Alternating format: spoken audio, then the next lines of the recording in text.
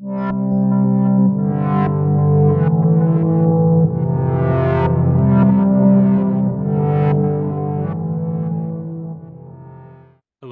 I'm Bretton, one of our MCAT tutors here at Inspira Advantage, where we help students get into med school and other professional programs.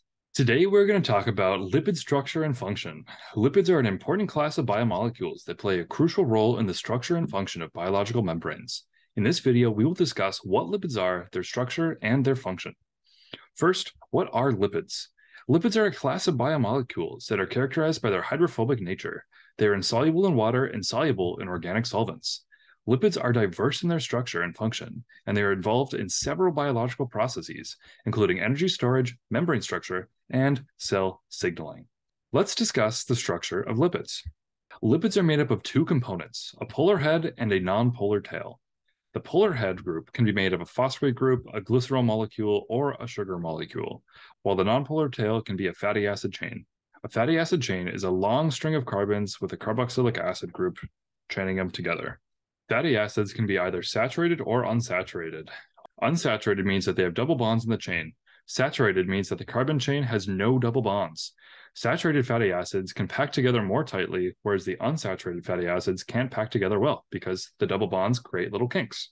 This affects the properties of the fatty acids. For example, butter is solid at room temperature because it is a saturated fatty acid, whereas vegetable oils are liquid at room temperature because their fatty acids are unsaturated, which interferes with the ability of the fatty acids to pack together. There are also several types of lipids that you'll want to know for the MCAT. These include phospholipids, glycolipids, cholesterol, and triglycerides. Phospholipids are the main component of biological membranes, and they consist of a polar head group and two fatty tails. Glycolipids contain a sugar molecule within the head group, as well as two fatty acid tails, and cholesterol is a type of liquid that is important for maintaining the fluidity of biological membranes and is important for building steroid hormones. Triglycerides are lipids that are useful for storing energy as well as in adipose tissue, and they look like this guy up here. Cholesterol also has an interesting role in signaling, but I quickly want to show you how it works. So cholesterol, because it is nonpolar, can easily just cross the lipid membrane. Within the cell, the lipid molecule is going to find another one, the cholesterol or cholesterol derivative, and bind together. We call this dimerization. So now we essentially have two cholesterols bound together.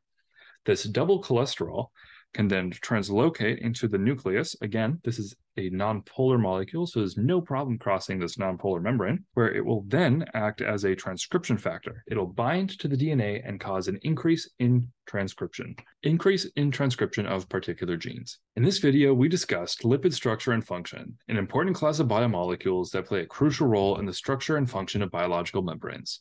We learned about the structure of lipids and their different types, as well as their functions in a living organism. We hope you found this video informative and helpful. Thank you so much for watching our video on lipids and their functions, and I will see you next time.